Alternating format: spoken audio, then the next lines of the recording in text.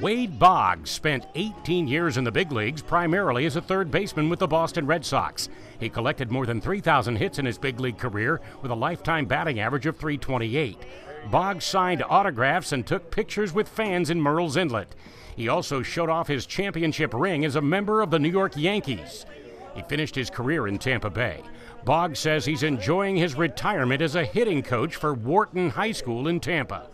I'm extremely happy coaching high school baseball, and I don't have to pack a suitcase, and I'm away from the grandkids for 10 days to 2 weeks. I enjoy what I do, and the young high school players are like little balls of clay. You get to mold them how you want them, and teach them the game, teach them the right way, how to play the game, and how to respect the game.